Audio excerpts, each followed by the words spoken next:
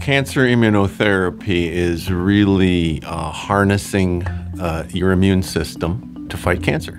It prevents the need for toxic therapies like radiation and chemotherapy, therapies that actually weaken our immune system. Fred Hutch has always been a center of cancer research. The Cancer Immunotherapy Trials Network, the CITN, was founded by Mac Cheever. It's a network of clinical trialists at 35 institutions to identify the most promising agents for immunotherapy and then to make these agents available to cancer patients with no other options. It's really through clinical trials that we're able to develop the evidence to know that a drug is safe and that a drug works. The CITN's investigators are really the top investigators in the world. It's team science at a very high level. There was a trial that we had in Merkel cell carcinoma, one of the great success stories of the CITN. Merkel cell carcinoma is a very rare skin tumor.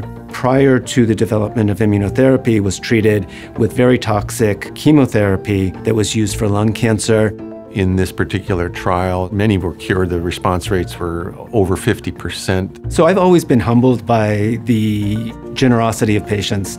Many patients enroll in a clinical trial knowing that there's potential for benefit, but also for the reason that they know that they're contributing to science. One of the great benefits, and which we are so grateful for to the patients, is why did you respond or why did you not respond to this particular therapy so that we can advance the field.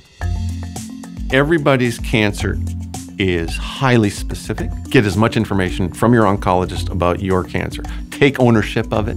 Clinicaltrials.gov is a website that lists all of the clinical trials happening. The next step is really to decide whether the study's right for you and whether you meet the criteria for that study. The future of immunotherapy is really to develop immune interventions that cure all types of cancer. I can't imagine a field that I would rather be in right now. I have actually been doing this for 25 years, and the advances that have been made within the past 5 years is amazing, and I wish that we knew then what we know now.